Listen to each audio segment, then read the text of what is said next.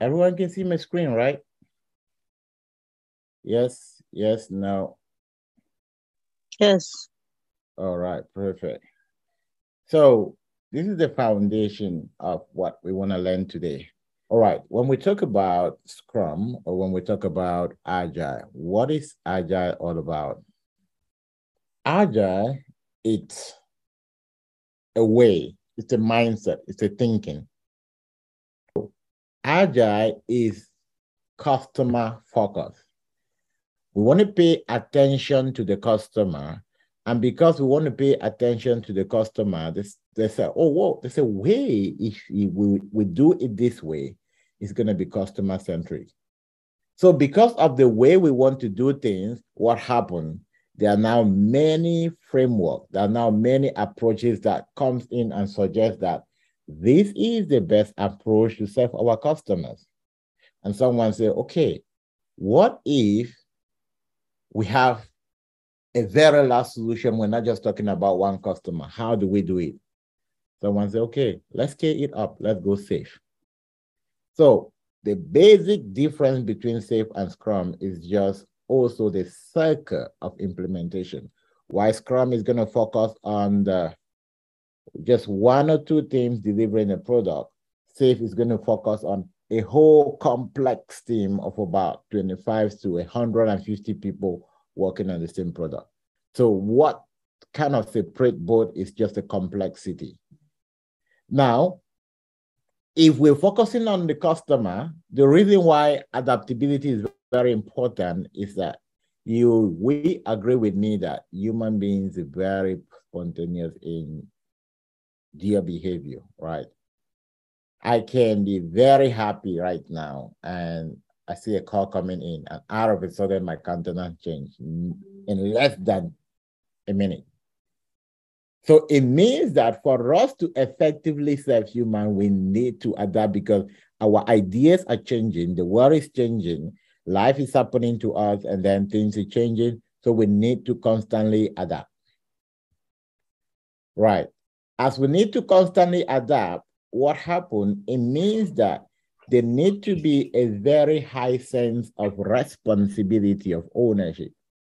Now, if someone doesn't accept that I'm going to pay attention and follow up with this person, everyone is going to assume that someone else is doing that, and someone else is going to assume that somebody is doing that. And at the end of the day, nobody does that. So what happened? For us to be effective in dealing with things that are changing constantly, we need people to be responsible and to own up in order to do that. And why do we need to pay attention to things that are changing? Because we want to become better. So that's the whole concept of Agile. Agile is about being flexible. Agile is about adapting to constant change. Agile is about taking ownership. Agile is about we continuously improving the situation. So if we understand Agile as flexibility, the question you should ask yourself is, are you Agile? Now, because we are focusing more on the industrial perspective, we want to look at how we can implement Agile from a product standpoint. When we talk about a product standpoint, if we talk about a customer, it means we want to serve the customer, right? And it means we want to serve the customer something, which is a product. All right. Now, it's also a bigger shift from a project to a product. Why is there that shift? In a project, what the customer wants is the product in the project, right? Not the project includes, but they want something that needs to be delivered. So we try as much as possible to take out what is not really the main concern of the customer, and then we focus on what is the main concern, which is the product.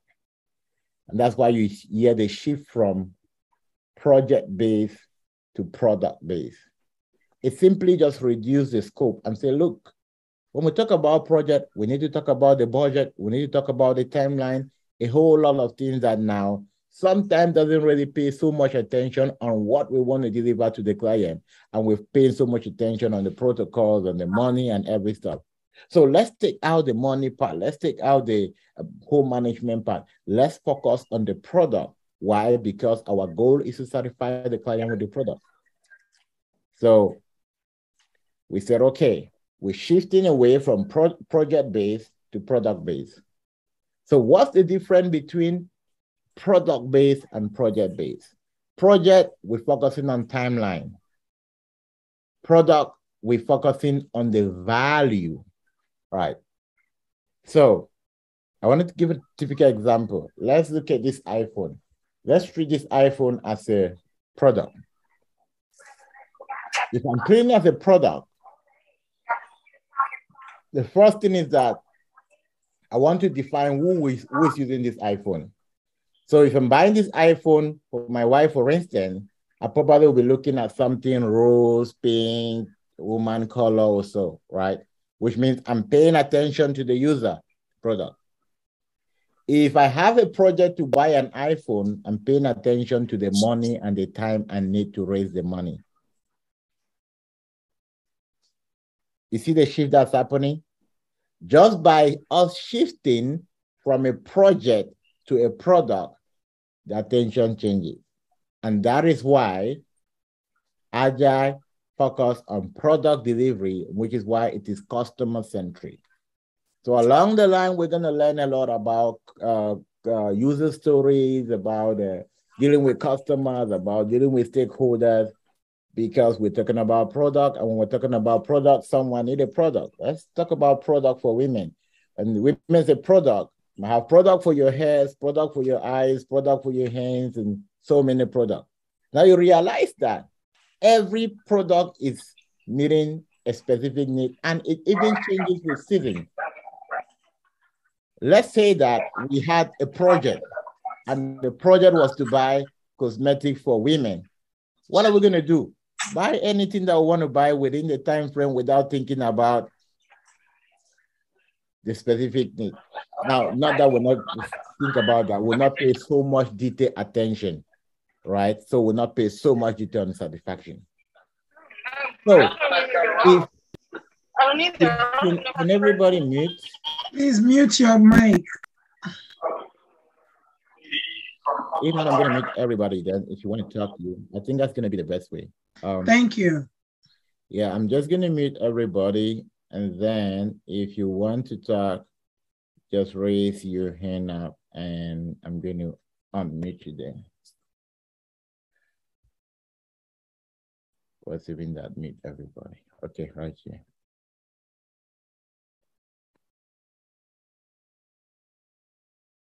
All right, perfect. So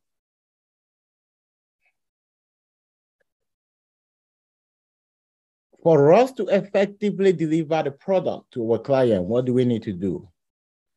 We need to have effective planning. Effective planning means we need to know detail about who need it, when they need it, and what is the timeline. We pay so much attention to the user.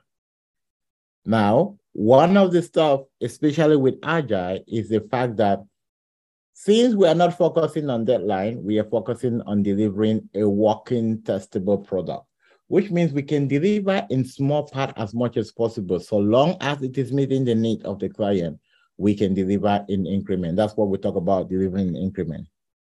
And because we are constantly communicating with our client all the time, what is going to happen at that point? Because of constant communication, we can continuously improve, right? The reason we are able to build better relationship is because we communicate with our partner and then we see where we go wrong and then we try to improve it. If someone constantly tell you where you're going wrong and you don't improve it, what happens? You can build a sustainable relationship. So one of the questions they're going to ask you on your interview is that, how do you build a performing team? By paying attention to the need of your team, by talking to them, you build a solid relationship. When you can communicate with the next person, then you're good to work with them. All right. Now, making Agile work for company. All right, all of this part are what I'm improvising just to help you understand the concept before we go into some specific aspect. The reason why Agile is not working for many companies, and the reason why you're going to face that, I have one of my students who got a job, and after about 1 month, the manager called her and said, okay, apart from you facilitating meeting, why am I paying you? Can you give me a reason why I'm paying you? so, so now, because you're going to face that, the reason why these days they're saying, oh, we need a technical Scrum Master. We need a Scrum Master that can also write user story. We need a Scrum Master that can, because they kind of feel like the Scrum Master don't really have work. But the reason they feel that is because we are not paying so much attention to look at how we can add value. So when we talk, all we talk about is facilitating meeting, and they're not seeing any extra value. So they feel like they need to give Scrum Masters extra work so that they can stay busy, right? But then if you understand your role as a Scrum Master in the entire company is to be able to identify where you can fit in the entire framework, then you realize that you have a lot of work and you're going to bring a lot of value to your company. So in any case, which is what we call the change management model by Kotter, it's a whole book on its own. So for those who like to read leadership book, it's called Change Management. So what does the concept talk about? If there is no urgency, there is no need to change. So if you get into a team, it's a situational question you come across. You get into a team and you realize that nobody's paying attention to Agile. They don't want Agile. Agile doesn't work for them. And you're joining that team as a Scrum Master. What are you going to do? All right. This is where your leadership ability comes in. What are you going to do? The only reason they're not looking forward to do a shift because there is no need. So what you do, you create a need. How do you create a need? By helping someone see the value, not helping someone see the need to attend meeting. What is the value? What are we talking about here? Okay, let's have a conversation. Why don't we want to attend Scrum meetings and events like, oh, they just meetings, they don't really add so much value. We can work the way we've been working. All right, that's fine, but let's look at what are we trying to deliver here? We're trying to build a software that will help our customer easily send out their billing. Okay. And how well do you want your customer to be satisfied? Oh, we want them to be really satisfied. Is there an important need to showcase what we are doing to the customer at the end of the week to get their feedback? Would that be something that you would like to see happen? Yes. Okay. So why don't we want to meet in order to make that happen? Or we can just meet with them. What if we meet with them and we realize that we have a very huge mistake that is going to cost us business? So your goal is to guide change, not to tell them what to do. How do you guide change? Asking questions. They have the answer. They deliberately don't just want to think. So your goal is to get in, being able to create an urgency, ask questions along the way, and help them understand the reason why this is very important. So when next you're asked in an interview, if someone is not attending an event, don't say that you will tell them how important it is. It is Agile. If you don't do this, you're not practicing Agile. No. It's about value. What value is it going to contribute to us doing X, Y, Z? If we can see value, it doesn't have any need. And because Agile is customer-based and the need of the customer are constantly changing, we cannot run it the way we traditionally run project, right? If not, we are not incorporating the changes and we are not focusing on building value as needed. So in that case, we should not be talking about Agile if you're not willing to add value to your customer. You're not required to know this. I just brought this in for explanation so that you can better understand. Now, the reason I'm also going to talk about some of the stuff that are not in here is because for you to beat the market today, you need to have a very high competitive advantage. You need to know what other people don't know, so that when you talk, they can see the difference, right? So that's the reason. Now, 10 things to do to become truly agile. Focus on, this is not part of the exams. This is just for you to understand why we're talking about agile. You need to focus on business model, on value. Let's talk about value. Guys, this value aspect is going to help you break through so many questions. Someone asked me a question a couple of days ago, like, okay, if you're working in the government sector and you have people that are not software-based because they have the agile teams are doing well, but you have those who are traditionally on the operation, they don't want to hear about agile. How are you going to convince them to join agile? Now, probably I will start explaining that, you know, agile is a very good way. Agile, no. What's the value we're talking about? Let's bring the value of what they have in place. Let's bring the value of what agile is offering in place. Let's have a conversation about the value, and let's roll out what we need to roll and keep what we need to keep. There's definitely no need me convincing you. We want to look at the value that we're going to create by implementing both approach. We want to weigh the value and see which one gives more value to our customer. And we can see that definitely we'll go with the one that gives more value. And agile, without any doubt, deliver the value we need as a company. Why? Because it's about the people. Before, there's been so much focus on the process and not on the people. All right.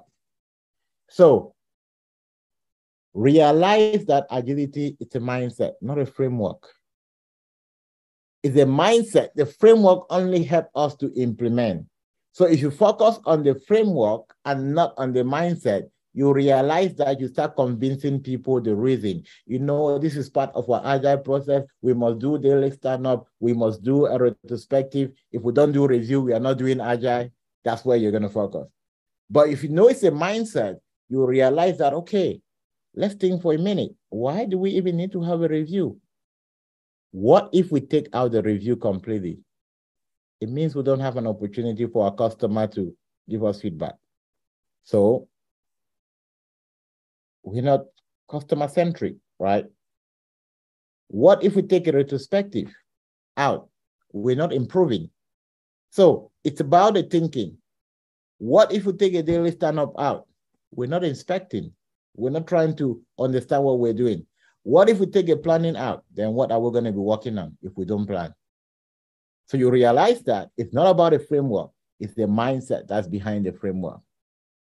So for us to be effectively become agile, we need to leverage our power to the team. Why? Because agile is about delivering in small teams. We need to work in small batches, aim for small teams, perform work in single piece of flow. We're going to come to that. Work in short circle, value software, soft skills. Soft skills are very important for you as a Scrum Master. Monitor depth closely, be brave enough to experiment and fail.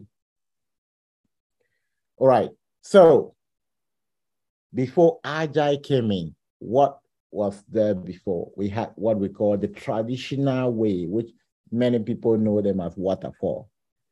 So traditional way is not that things were being done, the design process or the software development cycle was being done differently.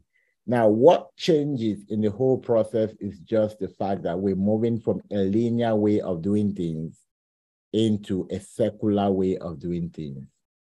And when something is a circle, what's happening? We are constantly reviewing over and over again. When it's linear, what's happening? When it's over, it's over. Unless we go on the archives, there's definitely nothing we are learning.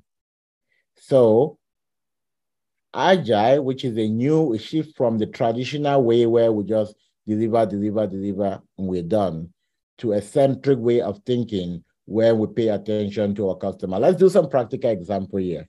I love to use ladies because they have a very powerful mindset. And they're agile by nature, right? The mind can change at every moment.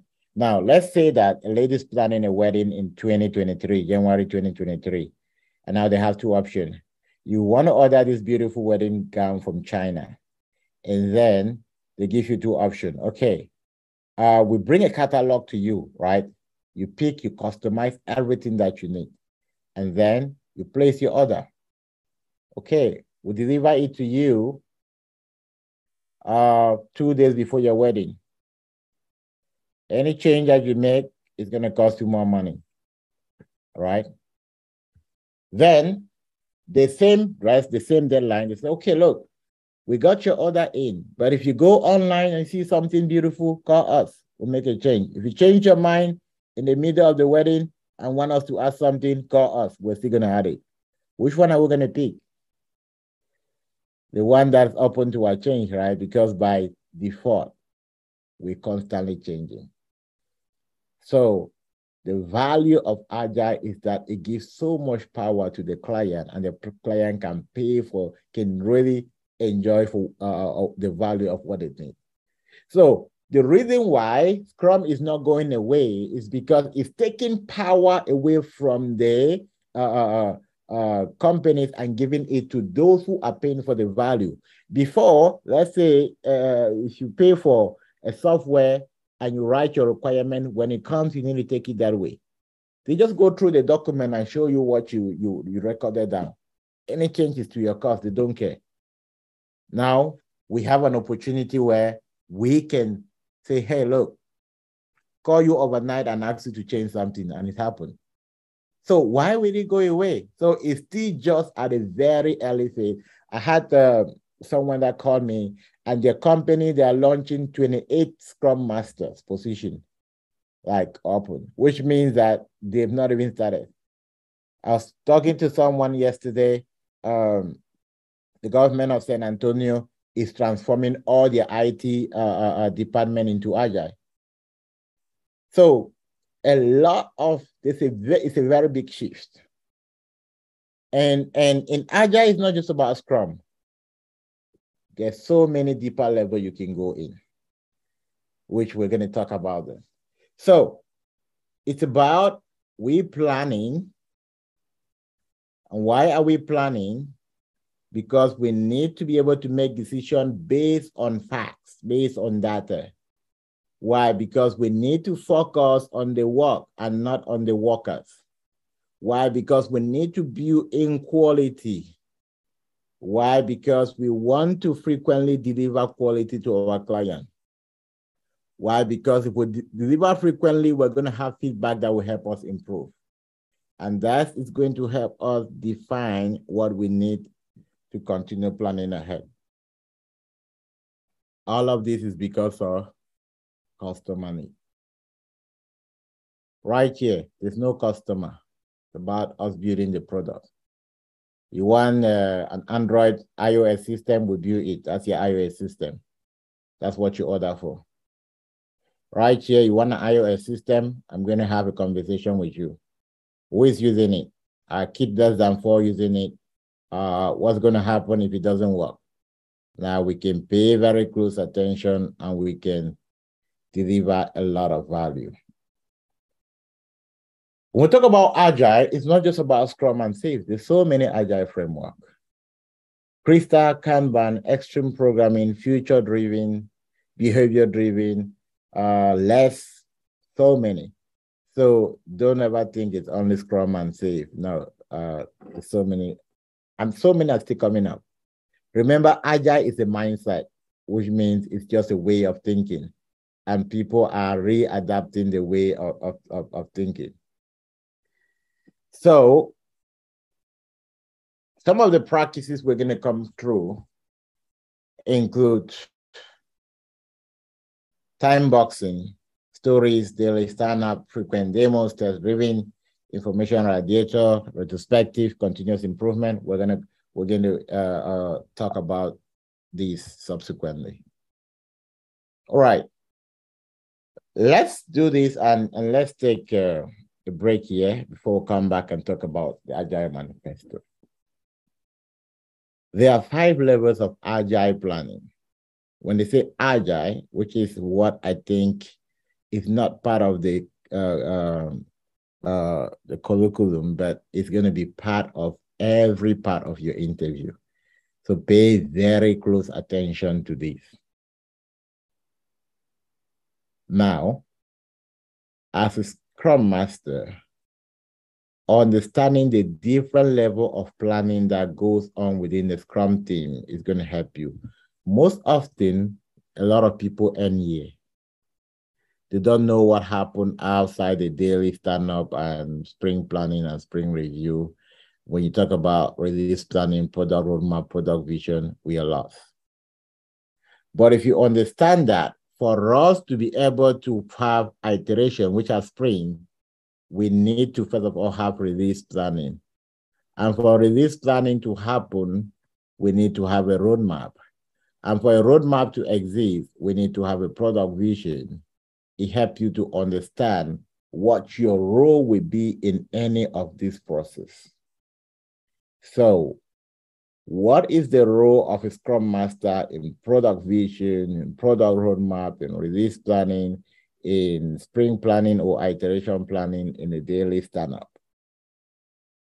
Right, when you look to the right, there are a couple of definitions of what is happening within the space. Right here, it says, we're focusing on what did I do yesterday, what will I do today, and do I have any impediment? That's what the day focus on getting on understand specifically. A sprint or iteration, which is a 2-week cycle, a 1-week cycle, a 3-week cycle, maximum 1 month recommended. One of the things you're going to learn, or which you're going to hear me say a lot when we're answering questions about Scrum, is the fact that whenever you ask a question about Scrum, you want to say that in my previous working environment, this is what used to happen. Why is it very important to say that? Every environment customizes Scrum uniquely. You might be a Scrum Master working for organization B and working on organization C. All of us are practicing SAFe, but we're doing it a different way. All right. When I say different way, let's say that you might be having a 3-week sprint. I'm having a 2-week sprint. All right. You might be having, let's say, a situation where the BA is the one writing your story. I'm having a situation where the Scrum Master is the one writing the story. Another person might be having a situation where the PO is the one writing the story. Another person will be having a situation where the product manager is the one writing the story. Another person will be having a situation where the tech lead is the one writing the story and facilitating. So it's very diverse. So when you understand this and when you situate your own learning to your environment, you are very correct for someone that understands Agile. So planning level, we're talking about stories, tasks, definition of done, level of effort, commitment. We're going to look into that. The release planning, iteration, team capacity, story, priority, size, estimation. This. Now, let me talk a bit about release planning here. But even looking at this diagram, I think it helps you to kind of grab every concept. When we talk about a product roadmap, it simply means if you're heading to New York, right, there's a map. You have where you need to stop to take fuel. You have where you need to stop to go to the restroom. You have where you need to stop to take lunch. So a product roadmap simply means that what are the different things or what are the different major things that we need to do by the start to the finish of the product. And release planning just simply means that at what specific time is each of these features that we plan will be executed or will be going out. The vision is what guides the product roadmap. The vision is the bigger picture. If we don't have a plan that we're going to New York, there's no need to get a roadmap to go to New York, right? If we don't start going to New York, there's no need to start talking about where to stop to buy gas, to use the restroom, maybe to rent a hotel, which are like the different releases that are going to happen along the way. Okay, so that was our first 1 hour. So let's take a break. Our 7 minutes break. It's 6 minutes after 6 o'clock my time. So look at your time. We are going to come back at 13 minutes past the top of the hour. So you can keep your question. When we come back, you can ask your question. I'll take question before we move ahead. We stop where we're looking at the 5 different levels of planning and why we should understand the different levels of planning. And I did mention the fact that the Scrum Master, it's more concentrated on at this level. And sometimes we don't kind of look back here, which is the reason why sometimes when they ask you what is the role of Scrum Master in release planning, or have you ever created a product roadmap, we kind of create a loss, right? But this is how it all aligns from the vision, the product roadmap, the release planning, and then iteration, which is sprint planning, then daily planning. Okay. Now, the Agile Manifesto. Before we even talk about Agile, how did Agile come into place? A group of people were having their fun somewhere and they decided that, oh, look, we need to change the way software is being delivered. And they started having lunch and talking, and they came up with what we call the Agile Manifesto today. So the Agile Manifesto are just a set of values which they consider they look at the way work was being done, and then they try to more or less suggest how we can do things better. They said, yeah, we know that we have been focusing so much over processes and tools, but we want to focus more on individual interaction. What about the people that are using the processes and tools? They're very important, right? So we know that we want to document every part. We want to write down contracts. We want to do everything to show that we have a working way. What about we focus on if it's working? Now you're going to come across the word a working software over and over again. What does it mean? It simply means that a part of the product that can be independently tested. If I'm building this phone and I finish building the camera, if the camera can be tested and demonstrated that it has the capacity we are looking for, that's a working software. The phone is not yet complete, but we have built the camera. So the camera is a working software. So every increment that can be tested and validated that, yes, we can use this is a working software. All right. Now, we look at customer collaboration over contract negotiation, responding to change over following plan. So why Agile folk pay so much attention to the left? They are not dismissing the fact that this aspect to the right are not important. They just say, we feel like if we pay attention on this, we're going to have so much value. And we all saw this. Why is Scrum or Agile booming now? Because COVID came and just gave them more reason to believe in the dream, right? We could no longer go to offices and sign contract. It was more about negotiating with people. Even those who are in the healthcare sector, you realize that even negotiating with people, if you don't really have a good relationship with them, it's going to be a no. So they start understanding, wow, it's time we start focusing on relationship. People started understanding that their money cannot do any stuff. It's about people. It's not about processes and about stuff. So which is the reason why there is a very big shift in the market into the Agile. Why? It's what we call the new normal.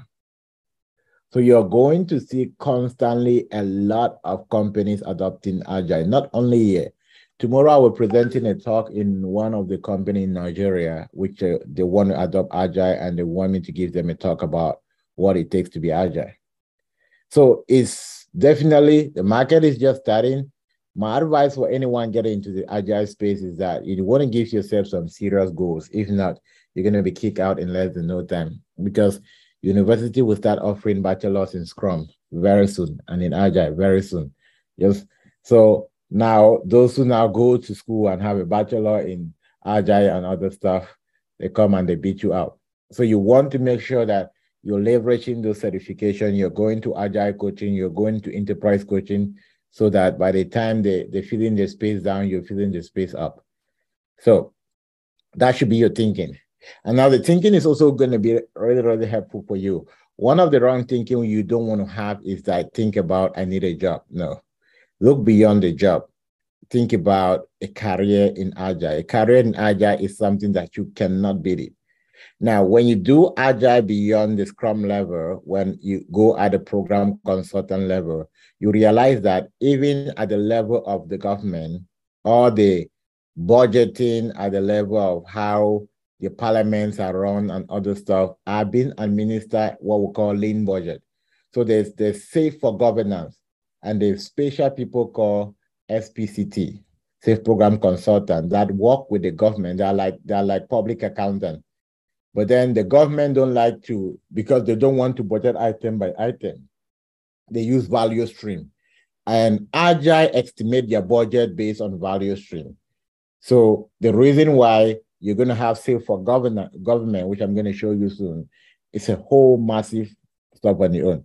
You can decide to even work as a lean portfolio manager, where you're only talking with CEO, trying to understand what they're doing and helping them in strategies. So there's so many stuff you can do in that space. And now, after the 4 values, there are 12 Agile principles. You're not recommended to know them by heart, but then when you understand the principle, it gives you more idea to understand why we are doing Scrum. So just looking at the headline is going to be more than enough. We're looking forward to satisfy our clients. We're looking forward to build trust. We're looking forward to welcome change requirement, even at the middle. We're looking forward to deliver working software frequently.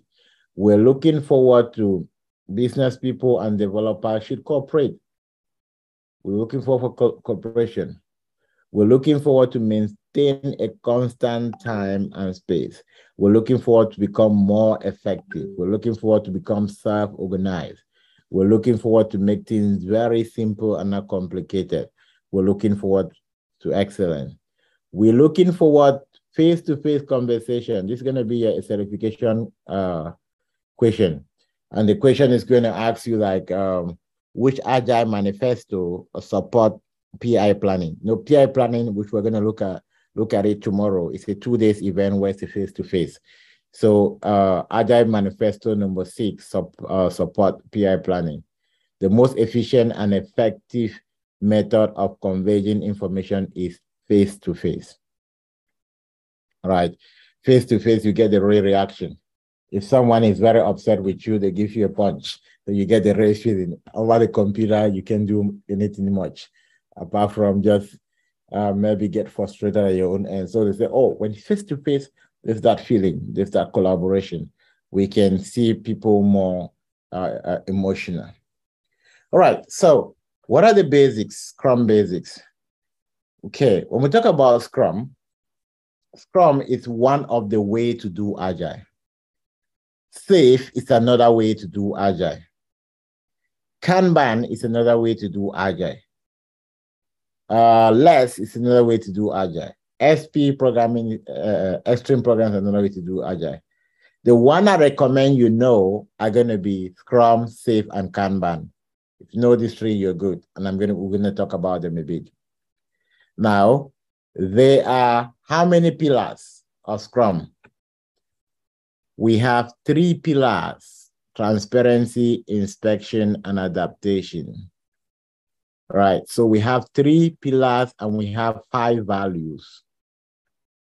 And the 5 values: focus, openness, respect, commitment, courage. And then when we talk about the development team, which are developer, we're talking about a team that's cross-functional. The word cross-functional simply means that we have everything we need across the team to do the work that we need to do. Self-organized means that we cannot say because XYZ is not here, we cannot come there, right? What is the use of this value? Now, sometimes we neglect a lot these 5 values. These 5 values are going to help you. Most of the situational questions come from these 5 values. What happens if your team is constantly not meeting up with their daily goals and you try to, there's no focus. They're not focusing on focusing on what is the problem. They are not focusing on the amount of work that they can take. So you have most of those challenges that might be coming up. Now, openness. What happens if you keep having conflicts in your team? Your team member are not open. If someone is open, what happens? If they're being disturbed because of something, they're going to tell you, hey, you know what? I don't like this. Respect. Some people feel like, oh, you're not qualified to be part of this team, and they don't look at you. So these are the values we want to incorporate. Commitment. We're not committed to do the work. We plan it and like, oh, I don't care if the work is done or not. Courage. You need to be courageous to tell your management, to tell whosoever you're working with, this is not the right thing to do. All right. So now let's look at, we're looking at 3 framework, which is why I want to bring a bit of comparison for you to understand which one is what. So you're going to hear a lot about, have you used Kanban before? A lot about Kanban. So I'm going to talk about Scrum. So Scrum is the framework used in software development. And Kanban, it's a lean manufacturing. Now, lean is borrowed from Six Sigma.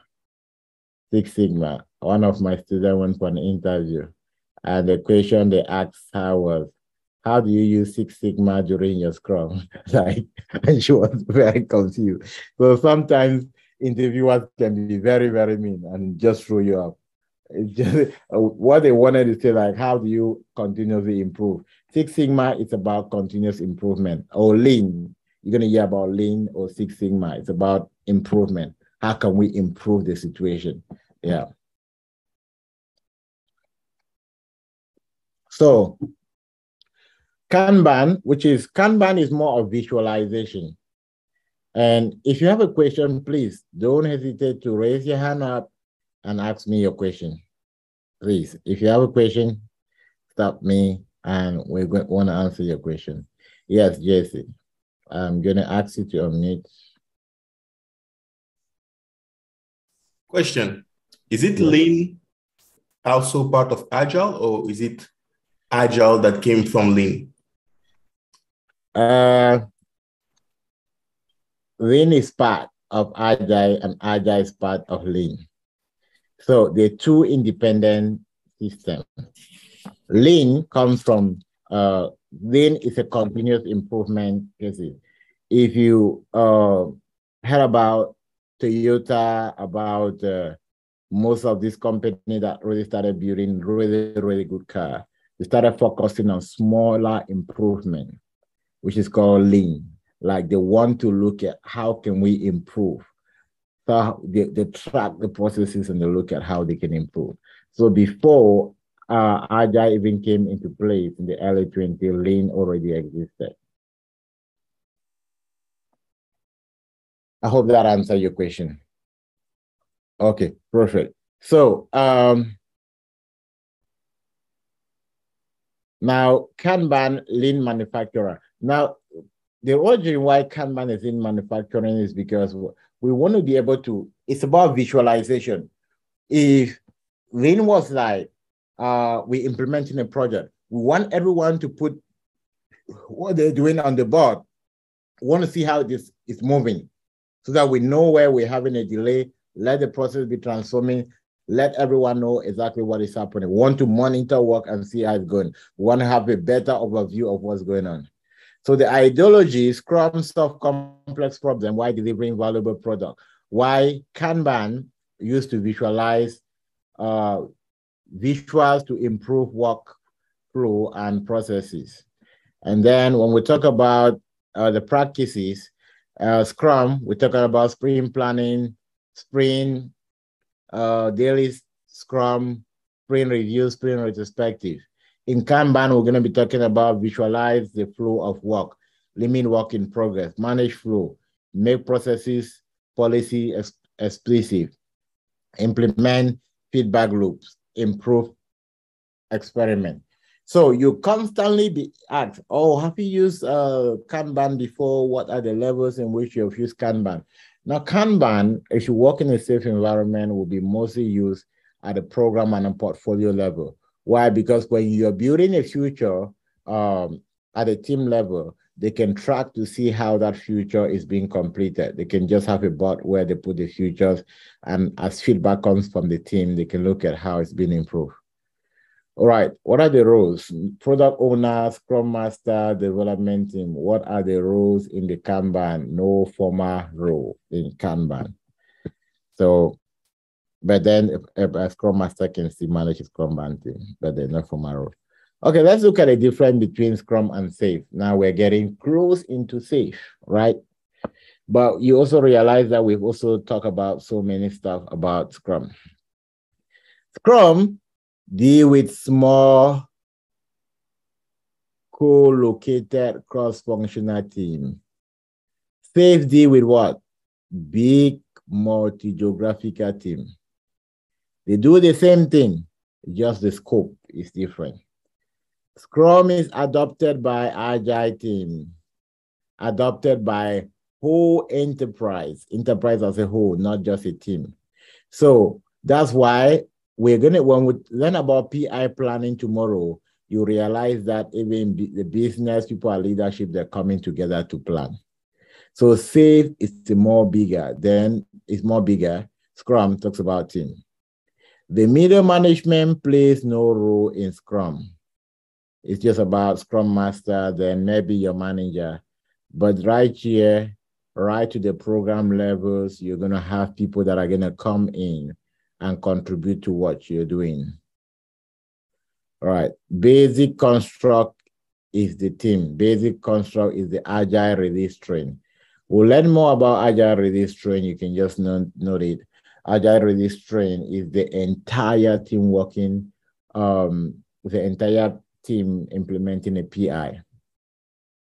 So PI means program increment planning, which we're going to learn the term. It's a term that you need to know, not just know it, know how the event is being completed, executed. It's a very important event in SAFe. Scrum misses out various essential aspects. We save all possible features and aspects of the organization can be. Let's see that. All right. So when we look at the appellations, all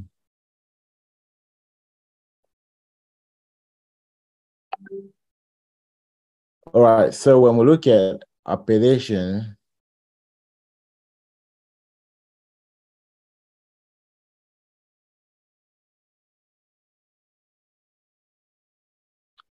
yes, I was just seeing to see if I have questions on the comment box. Yes, Jira dashboard is borrowed from Kanban. We can say that, yes, that's a Kanban view. That's right.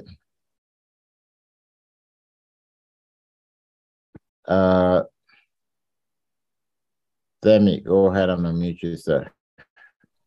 Yes, please, can I see the previous slide? Oh, there's so much.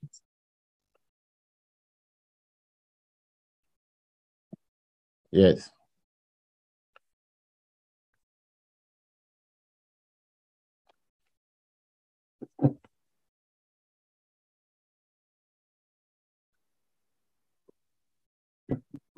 You have a question about that?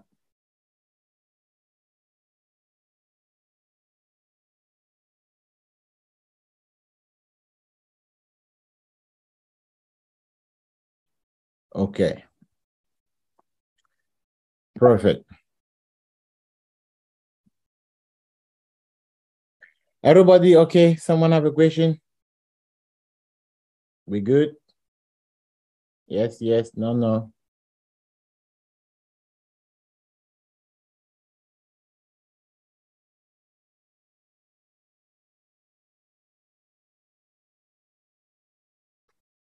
Yes.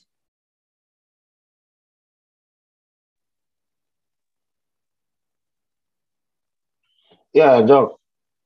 Yeah, please. I want you to throw more light on a lean manufacturer and how it works with Kanban. Okay, lean. You can say it. Lean simply means we're continuously improving, right? Lean manufacturing implemented a process where we want to visualize what is the progress. We want to pay attention on how work is happening. So in most of the cases in lean manufacturing, you're going to see a lot of dots on the wall where we are able to visualize and make sure that we're not taking a whole lot. We're taking small batches and moving ahead, completing it. Kanban is just helping us to visualize how that process is kind of it. So you can say that you have a Kanban team and you have a Kanban board. So a Kanban team is a team that use the lean manufacturing approach to deliver the work, right? They want to just visualize what is happening, build the work to the end. There are no specific limitations like we need to build in circle, we need to do this, not so much protocol there. Thank you. All right. Then one of the difference you're also going to see between SAFe and Scrum is the terms. In SAFe, when we talk about Spring, we're going to be talking about, instead of talking on Spring, you'll be hearing iteration. It means the same thing. They do the same thing. Yes, they do the same thing. When they talk about Spring review and iteration review, it means the same thing. There's no difference in what is being done there. When we talk about Spring retrospective and iteration retrospective, what just changed is just in SAFe like to use iteration and Scrum like to use Spring. Spring go, iteration go, Spring backlog, iteration backlog, daily Scrum, daily stand-up, increment, team increment, the Scrum team, the Agile team. So those are just like synonyms. The difference, when you see iteration, you start understanding that, oh, it's a SAFe environment. And what is the major difference between SAFe and Scrum? Again, someone know that? The major difference is SAFe and Scrum. Jesse, you have a question? I can answer. I don't know if my answer will be correct. The major difference between SAFe and Scrum is that SAFe, it's at a scale. It's like implemented at a scale level, and Scrum on a team level, working on a product. Now I will go with my question is, with those sprint planning and then iteration planning. So during one PI, we will have both sprint planning on the at the team level, and then iteration planning, not iteration planning, but let's take for example daily Scrum.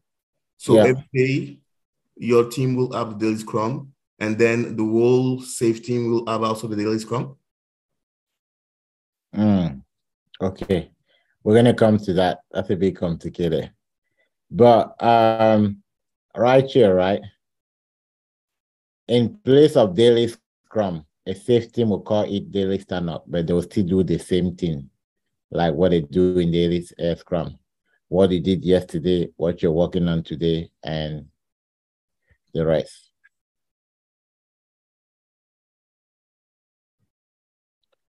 All right. I think I saw many hands up. Jeremiah, I saw your hand up. Oh, yeah. I wanted to answer that question. Okay, go ahead. Yeah, I believe the major difference, as you mentioned, is SAFe is for the team, the Agile team, while SAFe is for the organization as a whole.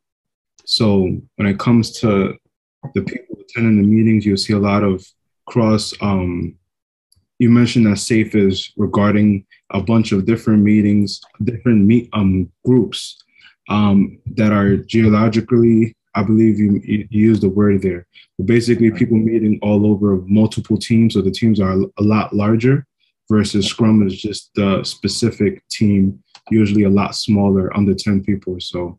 So size is the biggest difference. And yeah, the collaboration, the people who we're working with is a bit different. Yeah. Okay. In kind of a simple way, Scrum, it's more with the smaller, and SAFe go with a more bigger framework. All right. Another, okay, Mr. Ernest, go ahead. I just wanted to add that the major difference between Scrum and SAFe is at the level of PI planning, which is practiced in SAFe. So with SAFe, work is planned per PI, that is per quarter, work is planned quarterly, while Scrum work is planned in maybe 2 weeks sprint. Yeah, that's right. So the planning, the scope, generally the scope at which the scope of operation is one major difference in every aspect. Planning, the scope is more bigger. Team-wise, the scope is more bigger. Coding across safeguard across all the component in the organization, it's more bigger. Okay, perfect. Let's get a bit more down. All right, so looking at the setup of an Agile or Scrum environment, all right. How does the Scrum environment function? This is a Scrum team or an Agile team, the same thing. We have the Scrum Master. So the Scrum Master manages the process and remove impediment. We have the product owner. The product owner is talking to the business owner, to the end user, and collecting every information that the team needs to develop the work that they need to develop.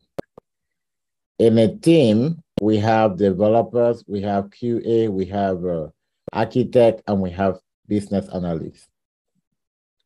This is, I would say, it's how a typical team will look like, but it's not always the same. You can have a team that are just developers, no QA, no test, no business analyst. You can have a team that have QA the same as a tester, that have a QA, a tech lead, and a business analyst. You can have a team that just have developer and business analyst. So the team can be really diverse depending on the product that you're building, right? So it can be very diverse.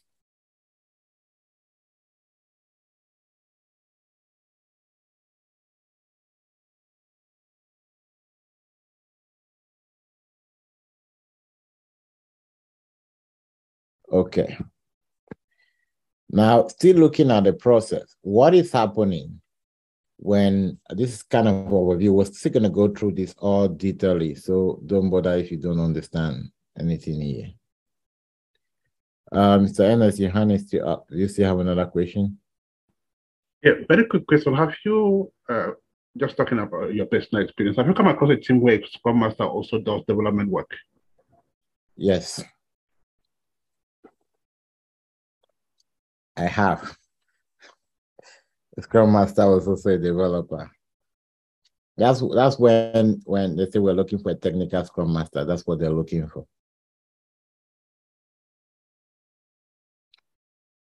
All right, perfect. So we have the product owner, as we saw earlier, is the one. Oh my God. Hi.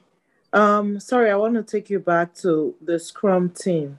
Yeah. Did you say the business owner speaks to the product owner, then the product owner to the end user, and the domain. So where did the Scrum Master, what's his own job in this, if the business owner goes straight to the product owner? Yeah, so in terms, so the product owner collect all requirements. The business owner should not come to the Scrum Master. Right. Now, the Scrum Master focus on, first of all, the number one role of the Scrum Master is to protect his team. Right. The only reason the Scrum Master will go to the business owner if he realizes that the business owner is putting so much pressure on the team. Then he will go to him and say, Mr. CEO, see, this action like this is not helping our team. Can we work on something? He's not going to him to collect requirement or to collect anything that needs to do with work. It's collected by the PO and brought to the team. If the end user is putting so much pressure on the product owner and the product owner is feeling overwhelmed because the Scrum Master is a coach and have many more facility, they come and say, Mr. End User, look, this thing you're doing is killing my PO, and my PO is putting all the frustration on the team. Can we have a conversation and talk about this? Is that clear enough? Yes, yes. Okay, perfect. All right, I need to wrap up with this. Yes, sir. Yes, I just want to clarify one thing. In the team, you said the Scrum Master, of course, protects the team. In the team, that development team, which, oh yeah, you make mention that it could be just filled with developers. Yeah. So how about the testers? Does it mean a developer will also play the role of the tester, or any developer can play any other roles if they are all full of developers? Okay. In most of the cases, the testing environment might be a unique environment on its own. And in some cases, the testing is automated. Immediately the developer finishes the story, run it through the DevOps system, automation of testing start completely. If he fails, it comes back to the team. Yes. Coach Edwin, you want to add something? Go ahead and unmute yourself. I mean, I just had a minor contribution. I mean, sometimes you agree with me that as a Scrum Master, your biggest ally in your team is your PO. Yeah. So most of the time, even before reaching to the business owners or the end users, it's always good, to coach your product owner. If they're actually putting pressure on the team, then your very first person to run to is your product owner. Coach your product owner, let him or her know what impact that pressure, the pressure we are getting from the business owners, the end users, what pressure, what are the effects, the impacts of that pressure on the team. So you only go to the business owners only if your interaction with the product owner has actually yielded almost no fruit. And then at that level, you can reach out to your business owners. That's very correct. Okay. Nanga. Yeah, so on a team that has just developers, and you said we do automatic testing. So in those type of teams, and if you answer a question, you don't say that you did manual testing. It's always going to be an automated testing, right? I don't know if my question is clear. If you do manual testing, then you have a tester in your team, right? Okay. Or, as it is said, you might have a separate team that does testing. For instance, in an organization, they might have what's called shared services. So they might have about 6 different teams in that organization, and there are only 3 testers. So they don't want to assign those testers into like 1 team, 2 teams. So they create them as shared services. So when you want something to be tested, what happens? You deploy it to the testing environment. And then You do the testing and deploy it back to your team, and then you move to the next phase. Yeah, Okay. but it is advisable if your testing system is not automated that you have a tester in your team, right? You want to definitely advise that. Okay, thank you. All right. Yes, Jesse. Quick question about DevOps, but if it's not pertinent, maybe you're going to speak up about that later. You say that automated tests, the developer will run that on DevOps. Is it like Scrum, Kanban? Is it an Agile framework or methodology? Or it's just like an environment where developers are going to put their tests and do their automatic tests? It's an environment. It's an environment where when we learn more about iteration and we look at the process on how the definition of done, what are the different phases where the story is going to move, you realize that for a story to get to done, you need to pass through several processes. When you get to a particular process where a test needs to be automated, or a test needs to be done, we can automate that. So that's going to be building a DevOps pipeline. So for your organization to automate, they need to have a very strong DevOps team that does all the automation. All right, perfect. So let's move ahead. So we're talking about the Scrum processes and more on the different aspect. The high level, we're still going to revisit this again, over and over again. We have the product owner. And what do we say the product owner is? The product owner is that person who's talk to the stakeholder, collect all the requirements, put them in the backlog.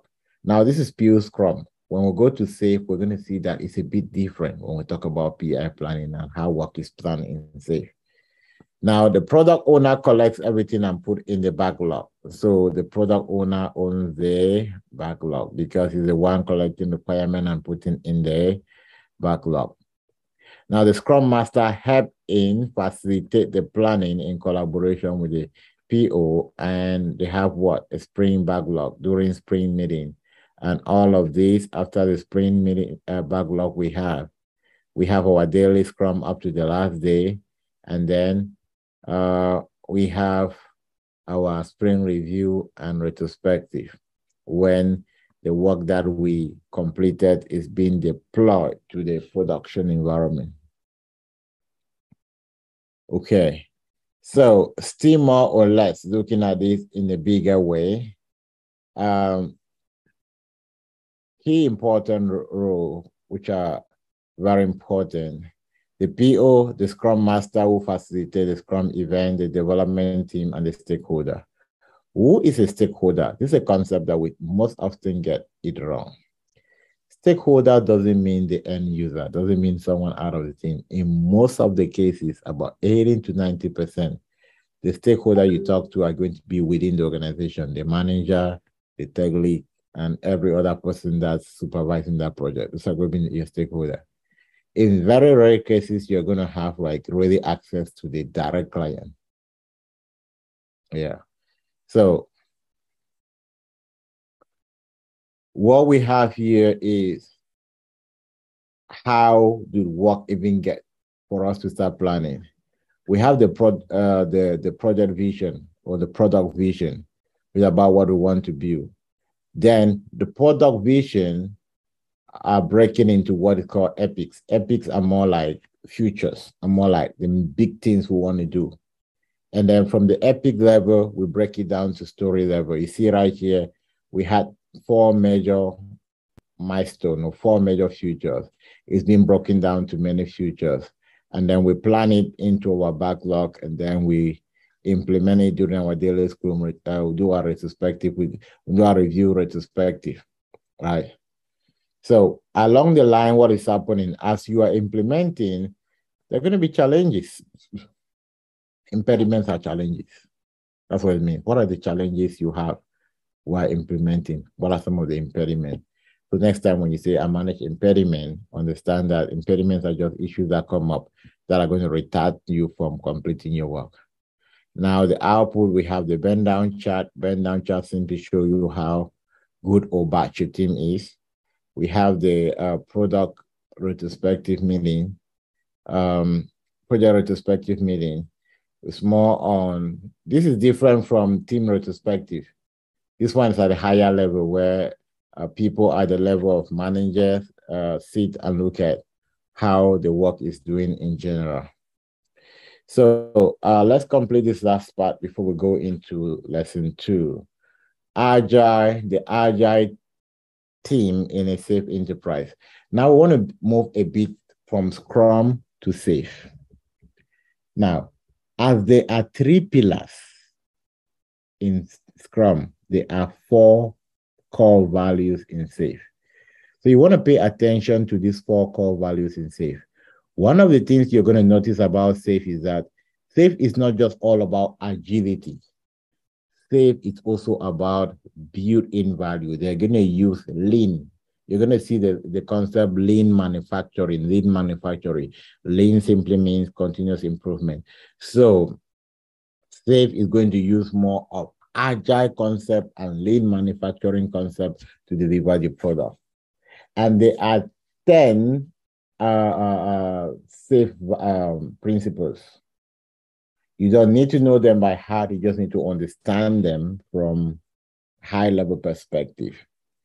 Take an economic view, apply system thinking, assume variability, preserve option, build incrementally, based on milestone on objective, visualize and limit work in progress, apply cadence, unlock intrinsic motivation of knowledge worker, decentralized decision-making, organize around value. Organize around value. This is also what I wanted to pay very close attention on. It's organized around value. Anga, your hand is still up. Is it a new hand or the previous hand? Okay, perfect. So you want to kind of have just a very high level of this. Now, what this simply means is that when we're thinking about SAFe, since we should think about the entire organization, economic view, then we think about a system that we can use to implement what we want to implement. Now, we want to assume that things can change very fast, and it's very possible for them to change very fast. And that is why we don't want to take, let's say, 2 years to build something before present. We want to present an increment so that if there's any change, we can make a change on time. We want to limit so much. We want to make sure that we focus on a milestone. We want to limit so much work in progress. Cadence, synchronization. Cadence simply means that we want to build in alignment and make sure that the increment that we're building, we're putting them together. Now, this is where you come in as a Scrum Master, very powerful.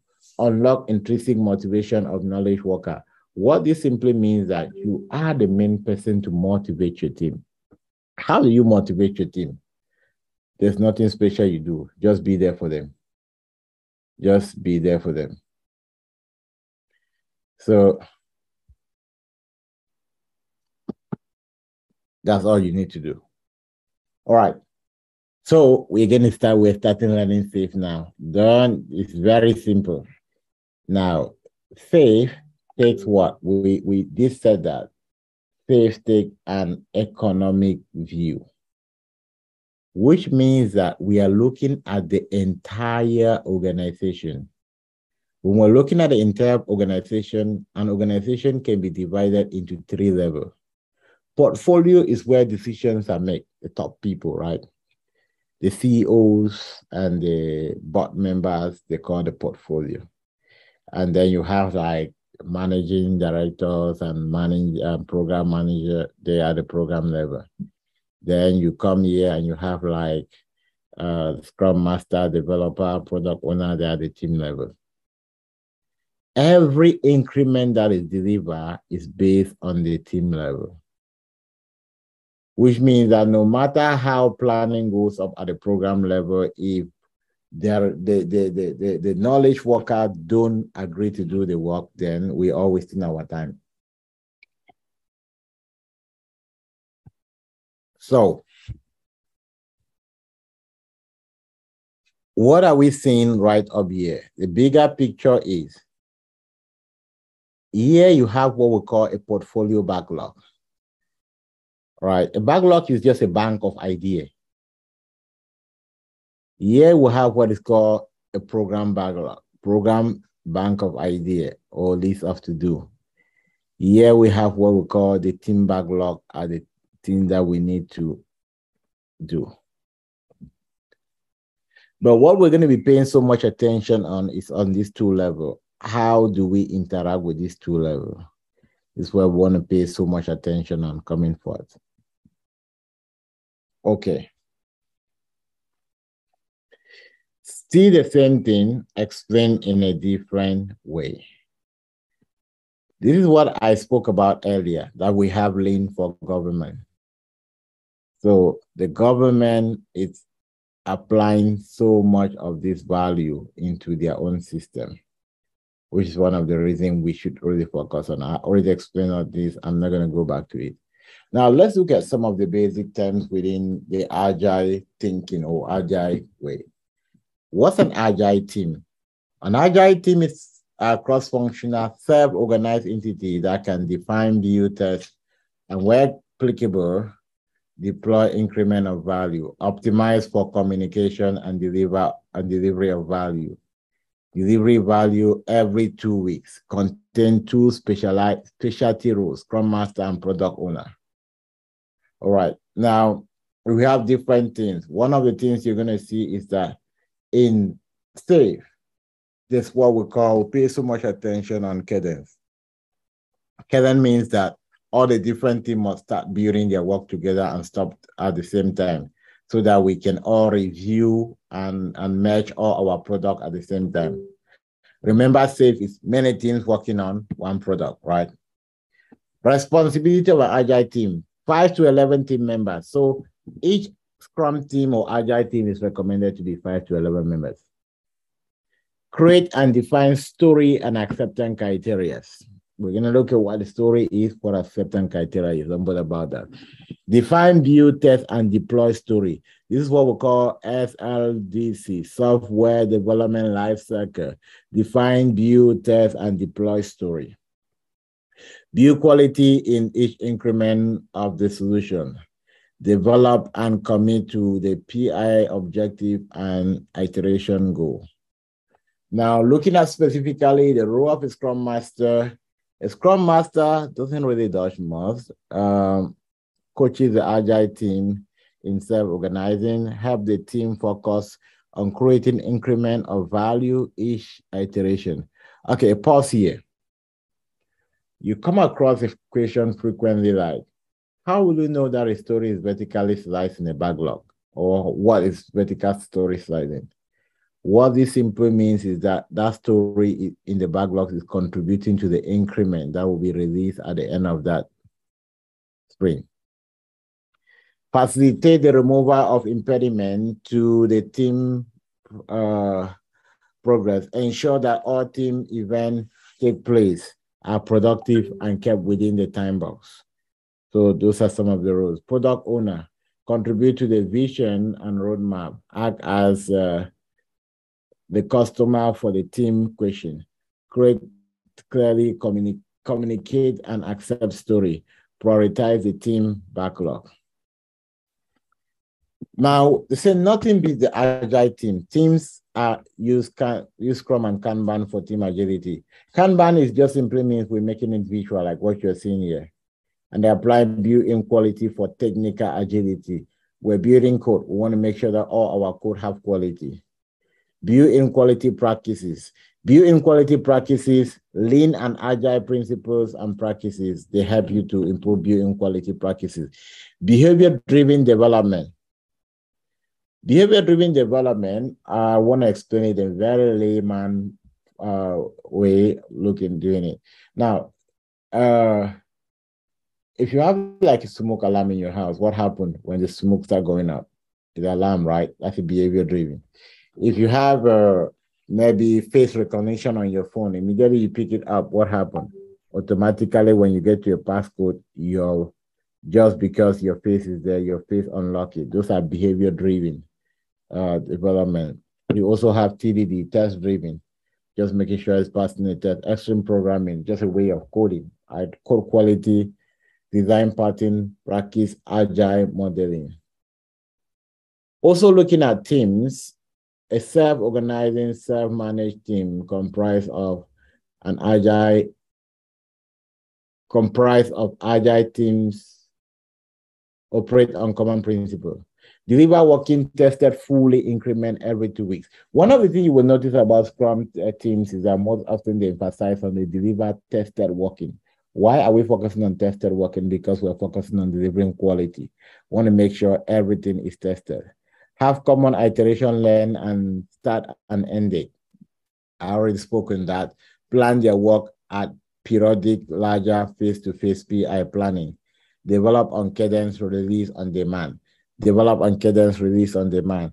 Someone might ask you, oh, what was your normal, what was your release calendar on? It can be any length. It just depends on when we want to deliver these different products. So, going a bit on SAFe, we're going to be talking a lot on Agile Release Train. Agile Release Train is a unit that helps in executing the PI cycle. And within the PI cycle, we have all our iterations, which iterations simply mean sprints. So the Agile Release Train is an organization of 5 to 12 teams, averagely 50 to 125 individuals. Synchronized on common cadence, a PI program or program increment, aligned to a common vision via single product backlog. Now, see here, they don't say product backlog, they say program. So program backlog is where we're still having features that are now taken by the team and broken down into story. We'll get into team broken down into stories and all of that tomorrow. So some of the events you want to pay attention right here, it's on the different events that are measured to the Agile Release Train.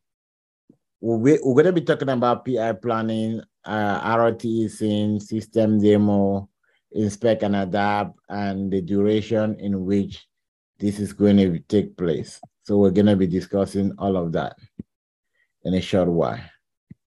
So that was lesson 1 completed. And let me see how many questions we have. And after that, we're going to take a 15 minutes break and come back for lesson 2. Questions? I'm going to allow everyone to unmute themselves for any question. Yes, Mr. Ernest, go ahead and unmute yourself. Okay, my question has to do with the flexibility of Agile, which is noticed in many aspects, like maybe having to change or bring in a new story because of its value to replace another one which is pushed back to the upcoming sprints and so on. But I have a problem with the logic behind time box events. Like there's a lot of emphasis on time boxing, and I see that to be very, very rigid. Yeah. So why that rigidity when this methodology is all about flexibility? All right. If we don't time box, there's a tendency that we're going to lose focus. Time control everything. So if we don't set time, we might go outside of what is needed. So it's still flexible. That's why if you have a 15-minute meeting, there's so many things coming up. You have what is called parking lot. You set time to discuss them further. If you have a sprint planning and so many issues that are coming up that you cannot address, you set retrospect. No, you said a backlog refinement meeting. So your backlog refinement meeting might not just happen only once. If you have a spring review and there's so many questions, you now set follow-up meetings with the people that have the questions. So if you have time flexibility, just that is well structured and organized.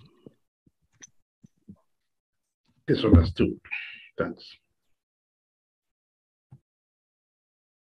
Yes, Mr. Ishmael, go ahead. Yes. Have you ever find this due to experience? Have you find yourself in a situation wherein possibly the business analyst performing the role of a Scrum Master? Yes. So actually, how is that going to be? How is that going to be happening with the you as a Scrum Master? It's not going to affect your function as a Scrum Master, because of late, like I had an interview and they want me to do both roles, like a Scrum Master and a business analyst. So I was a little bit confused, and I thought maybe it's going to be like too much for me. Yeah, so in some of the cases where the business analyst is acting as a Scrum Master, for the team, the Scrum Master is assigned to do something different. I've also had a situation where the Scrum Master doesn't even run any event. The events are run by the project manager, and the project manager only assigns Scrum Master to do some specific work in there. I've had another situation where the team is only comprised of the PO and the Scrum Master, and they just have a whole lot of backlog where they bring up items in there, and it's being executed by external people and they track them along, right? Which has reason why I said the environment is really, really different across. So if you have to do the BA role and the Scrum Master role, it might be that in that team, the BA is not writing story, right? So the BA might simply just evaluate and make sure that all the business values and everything on the features on the project are all together and analyze them and move ahead. So it might be different from the environment. Assuming that maybe it might be that within the environment they might not have a product or a PO. Yeah, then you need to. That's the way I look at. Yeah, that's the way I was looking at it. And maybe they might not have a PO though.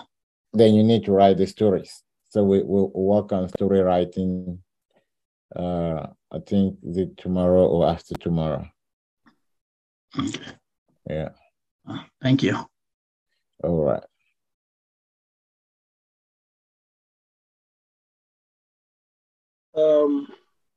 Yeah, the very last slide on that presentation, you just flashed it. I thought it has some information. If you can just display it momentarily for you. Okay. This is the last slide. Oh, it was just more on what we have learned. Thank you. Yeah, it was more on the review. That's why I just flashed it. Okay. Thank you, sir. Yeah. Okay, perfect. Let's take we'll come back at 30 minutes past your time. So we have about 17 minutes break. And we'll come back, we'll do one stretch and finish the role of the Scrum Master. It's going to be more interesting because we'll be talking more about you in the next phase. All right, see everybody. Lesson 2.